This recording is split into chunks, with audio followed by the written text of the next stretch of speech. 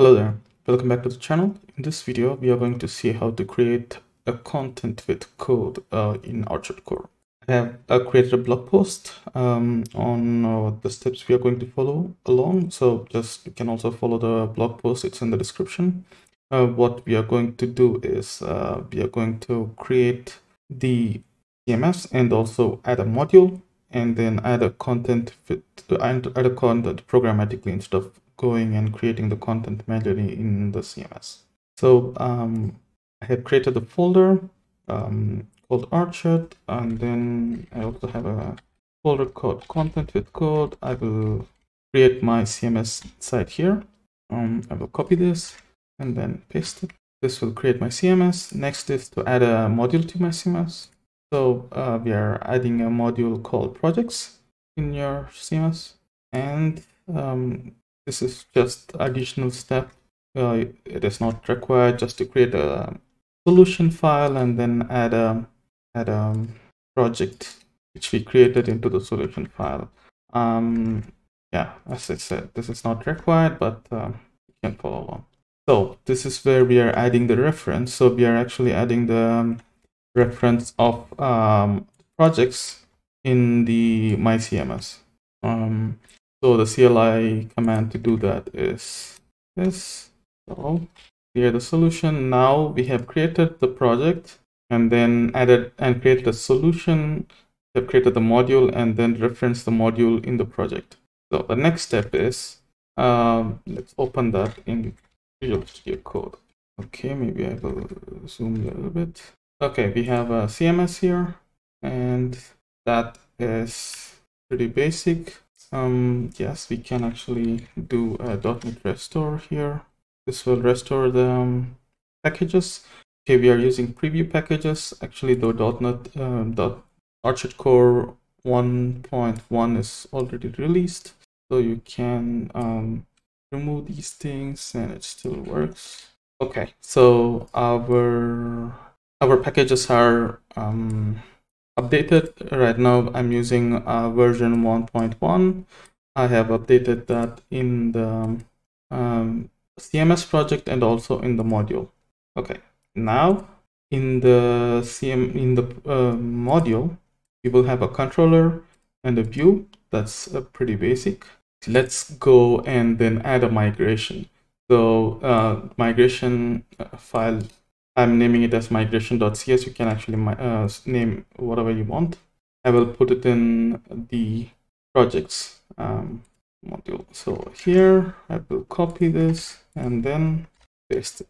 So what we have in the migration is we have to inherit from the data migration, and then we are injecting the content definition manager. In the content definition manager, there is a alert type definition function which takes the parameter which is the type parameter. So we are going to create a content which is called project, and we are saying we can draft it, we can version it, we can create it, we can apply permission to it, and then we can also list it. So each content cannot be just added part, so we have to add it as its own part. So we are going to create a type and then we are setting it as a part inside itself. Once that is done, we can now add parts to that content. Here we are actually adding parts called name, shot date, start date, image, and then cost. So what happens is when the migration is initialized, the create method will be called, and when the create method is executing, we will create the project and it just returns an int. So the next step is to add the migration to the services. So I will copy this, go to the project startup, and then add that. I will add data migration, and yes. So we have add the migrator as a data migrator. The next step is just run the CMS. We can run it directly from here. dotnet run.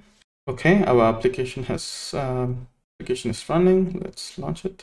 Okay, our orchardcore site has started. I will set up a headless site, and I will use my default. Okay, we have provided the setup information. Click finish setup. Now we can log into our CMS. We have logged in. Now the first step is to check the content type. So to check the content type, you can go into the content and then content type definition and then content types. Here you see create new types and then you see content paths. So right now we don't have any projects because we have not enabled the module yet. To enable the module, you have to come to configuration, set the features, and then type projects. So we have my cms.projects available as a module or as a feature here. Just enable it. Okay, our feature has been enabled. Now come back, content items. In the content items, you have a new project button here, and the content type definition, and click content types. We have a project here. We can also create a new project from here. So we can go to content items, click new project. Now we can create a project. Project 1, we can add an image or cost, and then publish. And we have our content as a list here. And we can also view. So the basic view will appear. Yes, that is how we create our content from the source code. But you have to be sure we still can actually modify the content here. So if you want to add a field, you can still come here and add it. So you have to be mindful, like when you create the content from the code, you have to be mindful that not to add in new properties inside the UI. So if you want to modify the content, you can come back and then create a new method called update one. So here we have update to the project. We have alter path definition.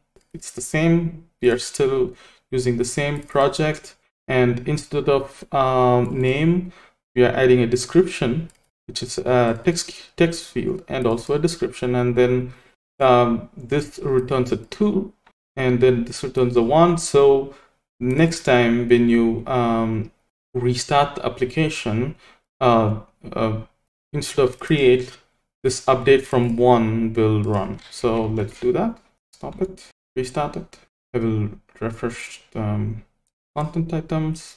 So when you go and check the content types now, click edit, you see the description field automatically added. So when you want to add more fields, you can keep adding migrations, more migrations. So you can add another method which returns 3 and keep on adding the migrations. So just keep in mind you're not actually going there and then changing the fields or adding new fields in the UI. If you want to make sure, like, okay, I want to do everything in the code, come here and then add a field here so that it's easy to like add this module to another orchardcore project and get the new content item as fast as you can. Yeah, that's pretty much it for this video. If you like what you saw, please make sure you subscribe or give a like. That helps the YouTube's algorithm. Apart from that, I will see you soon in another video. Bye-bye.